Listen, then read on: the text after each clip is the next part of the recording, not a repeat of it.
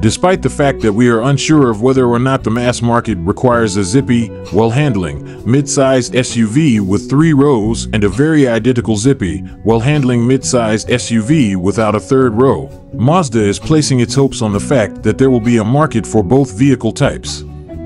Individuals who take delight in being the car that passes another vehicle on a winding road and who want to be able to do it with a lot of things in the trunk, but without folding any seats, will find the CX-70 to be an ideal vehicle. At the time of its introduction in the beginning of 2024, the 2025 Mazda CX-70 took everyone by surprise. Instead of being the smaller machine based on the CX-60 that we had anticipated, it was a CX-90 twin that had been given a facelift and had the 3rd row of seats removed.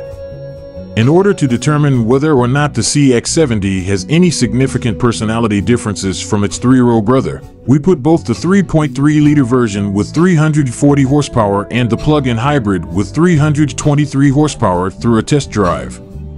When asked to explain the choice to make the CX-70 its own model rather than a trim level of the CX-90, Mazda representatives are obviously exhausted by the constant stream of inquiries.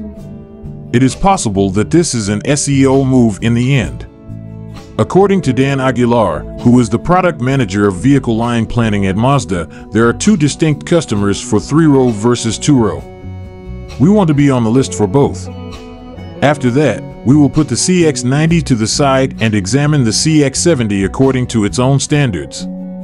It is a mid-sized SUV that is on the larger side, with a wheelbase that measures 122.8 inches, and it focuses primarily on providing spacious storage capacity and legroom for the 2nd row of passengers. The CX-70 bears the shape of a typical Mazda SUV, which is less angular than many of the boxy designs that are already on the market. It also features subtle curves that give it an attractive stance from all angles other than the rearmost one. When viewed from the back, it has a slight protrusion, but then again, so do many of us. The CX-70 receives a lower front bumper that is distinct from the one seen on the CX-90, and all of its trim elements are blacked out in either a gloss or matte finish.